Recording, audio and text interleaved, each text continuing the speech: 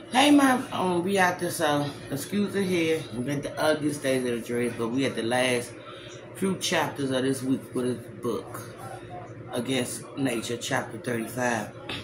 Kruger was closed, lights off, locked door, no sign of movement inside.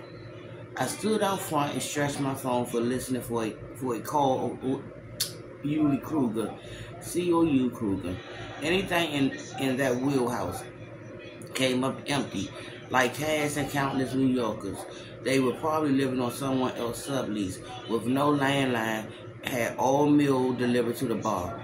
Home was an anomalous notion.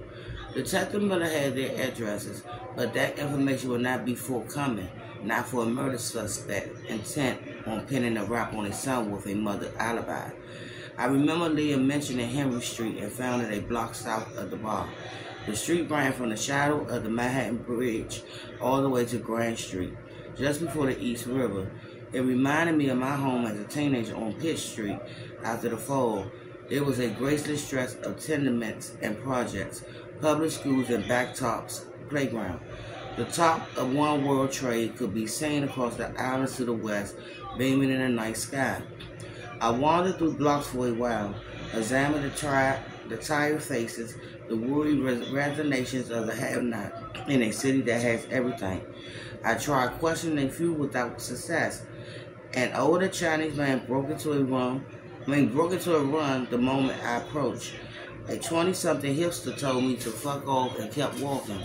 I caught up with three teenagers, black kids leaving a playground, the only ones with the courtesy to stop and answer my questions, but they claimed never to have seen the folks I described. I was contemplating a drink with my phone buzz. It was 305 area code, Miami, Lips, or maybe Tasha calling back. I figured I'd answer and heard an audible background noise. The call ended. I texted the number and asked who it was. The ellipse popped up announcing a reply being composed. I received the emotion of a smiling purple devil counted with the fuck. Again, an ellipse appeared. I sat on a nearby stoop and looked at the screen. When the reply arrived, I almost collapsed. There was a video clip. I recognized the image as once Stevie's bedroom. I played press. The camera scanned the boy's darkened room until it reached the bed. There he was asleep, under the covers, seamlessly unharmed. I waited for the person holding the phone to turn it on himself. I heard his low laugh. The clip ended. I was in the street, arm waving, but it was cabless. I almost coached a passing Camry. I removed the driver from force if necessary. I maintained just enough wits to call a lift. Waited on the corner for 3 desperate minutes, scanning for lit cash until he rolled up. I gasped out of the caller's address, told him it was an emergency, offered all the money in my wallet as a tip if he ignored all traffic laws. The driver was a young African guy, dark as night with bright, hard eyes. He glanced back, took my measures. "What's the emergency?" he asked.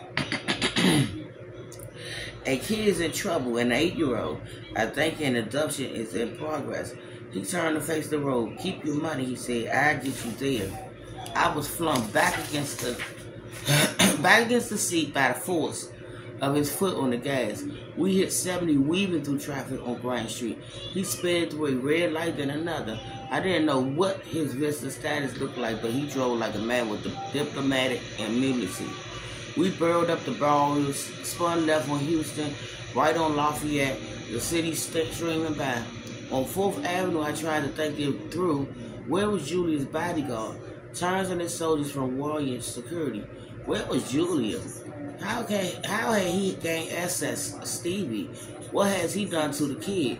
My thoughts spun out of orbit. Questions rolled past like a meteor shower. Once the wreck hit and I exploded. We were approaching the Coles building when I saw the siren spinning in front of the building. 2 police cars out front. Commotion already in motion. I wasn't the first one on the scene. Wasn't the only call. My driver plowed to and stopped next to him. "Good luck," he said. "Go." I tossed 4 20s over to the seat on his lap. He may not have wanted them, but the man had earned it. "Thank you," I called. I approached a pack of cops and the doorman speaking with alarm. They did not acknowledge me. It was food delivery. Ernie was saying, I smelled the Thai food. Miss Cohen approved it. Her security too. How was I to know? What did he look like, sir? Was he Asian? Asked the cop. No, he was white. He was wearing a black sweatshirt, a black Yankees hat pulled low. I didn't get a good look at his face. White guy doing delivery for a Thai place, that didn't arouse any suspicions, asked another cop. No, I mean, yes, it does now. That's partly why I called. It's been 20 minutes since I let him up. Too long for a delivery. I called upstairs to Miss Cohen and there was no answer. Her security always answers. Well, something must be wrong, so I called you. What's going on out here? Asked a Bob tone behind us. The group turned together to find Terrence, Julie, the primary guard, standing over them. The doorman started to speak. The cop stopped over him. Who are you? He asked. Terrence Jones, Warrior Security, he said, and the employee of Julia Cohen. Does this concern her? Terrence, your partner Paul approved the delivery. The doorman burst in. Julie did too. How was I supposed? I caught his eye. Darling, he said, what's going on? Get us up there, I said. Where the fuck were you? Dinner. I handed him my phone, played the video, and watched his face. When did you get that? He asked, moving fast. About 10 minutes ago. I said, got here as fast as I could. Cops were already here. It's a 305 area code, Miami. You know who sent it? Name's Oliver Lip. Pretty sure he's behind all the murders. His father wrote the note, I added. We were in the lobby now. The cops calling after us. Ernie, the doorman, still babbling uselessly at the door. Terrence waved his entry pass and took it back stairway. Taking steps 3 at a time, I followed. Behind us, cops shouted to freeze. We ignored him. His weapon was drawn as he positioned himself in front of the Cohen's door. Stay down, he growled at me. Then we were inside the apartment, searching and shouting for Stevie and Julia. We found his partner, Paul, first, shot through the chest in the entry foyer. The bag of Thai food sat at his feet. On the living room floor, Julia laid in a splash of blood.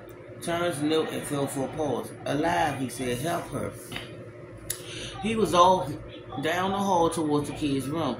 Julie was unconscious, her face smashed and bloody. It looked like she's taking the butt of a gun to the nose. I shook her head. She started to stir. Kid's gone, shouted Terrence. Fuck. I heard him search every room, each door opening and slamming shut. Knew he wouldn't find anything. My mind raced with doom. My blood boiled with impotent rage.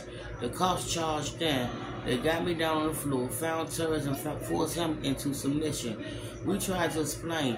Julie was beginning to gain consciousness when the doorman came rushing into the room. He's getting away, Ernie cried. He's taking the car. He's driving away with Stevie. Everyone reacted at once, but I got away first. I was up on my feet and moving for the stairs before anyone could stop me. I made it down the 3 flights and out the lobby doors in time to see Julia Benz turn left at the end of the block onto 5th Avenue. I chased after it, turned the corner in time to see it turn left again onto 10th Street. By the time I raced those 3 blocks down, the car was gone. I kept running, searching in 4 directions at the intersection. It was a calm night without disruption. The car that sped past moments before hadn't even been noticed. Stevie was gone. I took out my phone, started to dial Terrence's number. A message popped up, the 305 number. You or the boy, it read, 4 Henry Street now. I was back waving for empty cabs in the street. This time I found one idly in front of a deli on the corner of 9th and University. I dove into the back, called out the address. A bored Pakistani glass back, his face full of falafel. On break, he said through a mouthful. Not anymore, I said drive. Such rulers to city cab drivers does not fly, but this time he seemed to grasp the urgency. Maybe it was the mania in my eyes. Maybe I was just riding some good luck with drivers. Or maybe he was in another decent New Yorker who knew when it was time to lend a hand. For the second time that hour, I was thrown back against the back seats as my driver sped through the city streets. A kid's been abducted. I panted between the seats. Soon I get there, the better chance we could save him. I'll get you there, said my driver. His name was Allah, and he drove like a champ. 10 minutes later, in a blurred roadway through the maze of Lower Manhattan streets, I was approaching the same spot I just left, the same block where I received that video of Stevie's bedroom. The stoop where I watched it was just a few doors down from 4th Henry Street. Eulie Kruger's apartment. The sun was returning to the womb for its final reckoning. I looked up at the crumbling building, same as all the others, same as the one that Cass hid from me so long, same as my old apartment on Pitt Street, where my mother drowned drunk in a bathtub, same as ones that housed countless miseries in this miserable city without memory. The smell of rotten fish filled the air. Graffiti covered the sides of Chinese corner markets. As I approached the red front door, my phone lit up. I glanced down at the text. Apartment 2, it read. He was watching me as he'd been doing all along. I pressed the button, waited for the admission, and went up. And I'll be back with chapter 36.